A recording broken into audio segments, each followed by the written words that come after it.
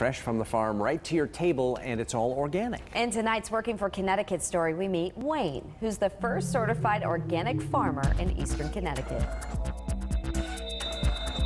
Those are tasty, and the new girls are good also. All the tomatoes are good. I'm Wayne Hansen. I have Wayne's Organic Garden in Oneonta, Connecticut. I've been certified organic since 1989.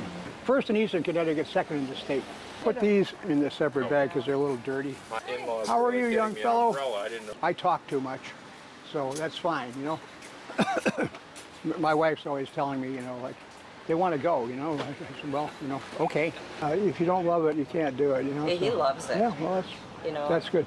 I keep finding people who, if they can't do it an app on their phone, they don't want to do it, you know. Yeah, right. I just cooked them in a little bit of olive oil, and I seared them all around until they were soft. Yep, 9, 10. Okay, thank you very much.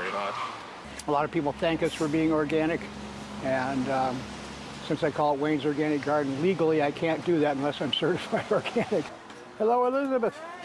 Hi, Elizabeth, we have Cipollini today. I see. I'm breaking into a big smile. I think it's addicting, actually. Once people come out, they come to the farmer's market and they come back and they ask you for products that they've gotten from you before, and they remember them and they really enjoy them.